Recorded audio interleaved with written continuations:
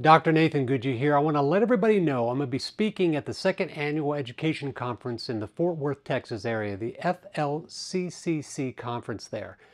And what we're going to do is we're going to talk about everything as it relates to the virus in the last pandemic.